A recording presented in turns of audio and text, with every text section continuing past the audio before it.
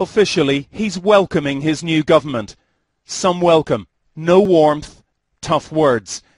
President Assad looking as isolated, aloof and rigid as he's ever looked.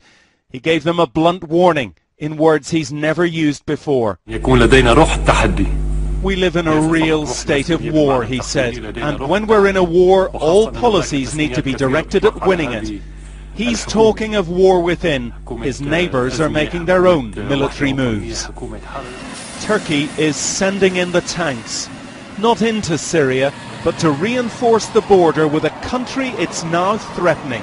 Syrian forces are being warned, come near us and we'll kill you. Turkey's parliament is pumped up. Its Prime Minister announcing military rules have changed. Syria won't be warned again. It has stirred up a hornet's nest. Syria did it by shooting down one of these, a Turkish jet, but a NATO jet too, antagonizing the world's strongest military alliance. We consider this act to be unacceptable and condemn it in the strongest terms. But NATO made clear there won't be a military response. The West is still unwilling to confront Syria's president and his regime with brute force. These are President Assad's troops. It's unusual because they're moving through the capital Damascus to fight in its suburbs. Not just troops, but tanks and anti-aircraft guns. Once Damascus was a stronghold for these men and their president.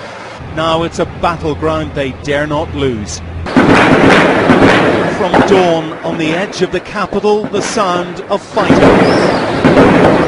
A conflict the monitors from the United Nations can hear but can do nothing about. They're all dressed up, but they've nowhere to go. Their bosses say their mission is suspended. But this conflict isn't suspended. Assad's army is still bombarding rebels in Homs. The smoke and flames of the revolution now spreading all over Syria. For months the world has been engaged in a bit of a hair-splitting argument. Is this a civil war or is it not?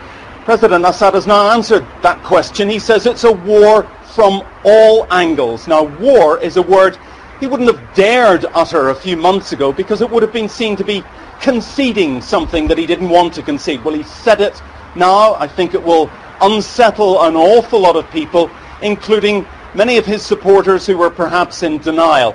Many too here in Damascus. Damascus, the scene even today of really quite fierce fighting. This conflict is spreading. It's becoming more militarized, more internationalized. We had NATO today condemning Syria. The world's strongest military alliance is antagonized. A NATO plane, a Turkish jet, was shot down. So I think day by day the violence is intensifying, and I think the President's use of the word war just adds to that.